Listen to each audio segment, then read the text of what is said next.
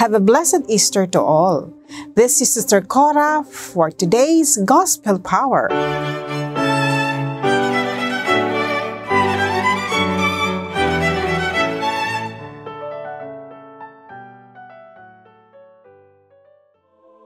Jesus said to his disciples, "If you know me, you will know my Father also. From now on, you do know him and have seen him." Philip said to him, "Lord, show us the Father, and we will be satisfied."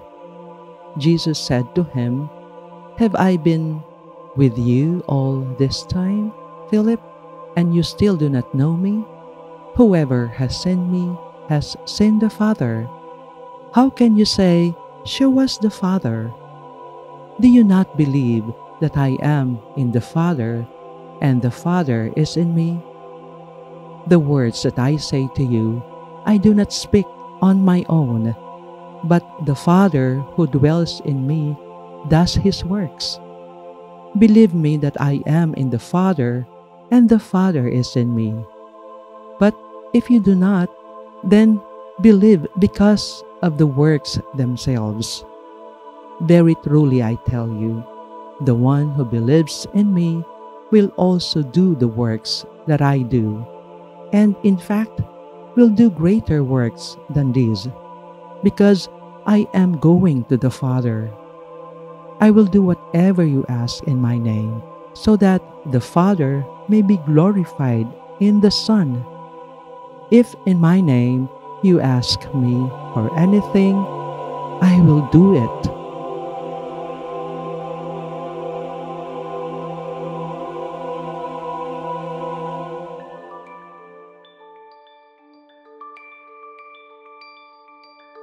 Self-revelation is always an act of intimacy and a risk.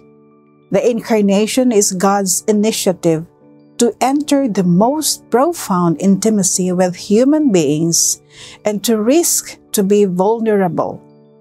In the person of Jesus, God allows the divine self to be known, seen, heard, and touched.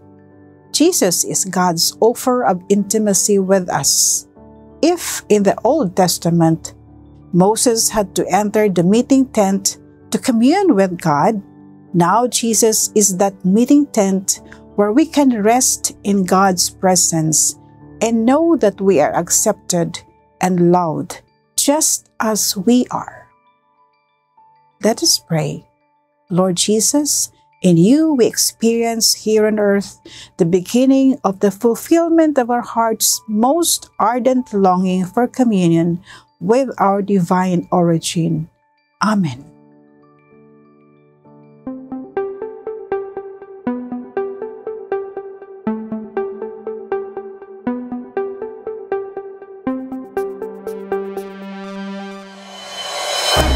We are here to provide a new way of communicating and proclaiming the gospel.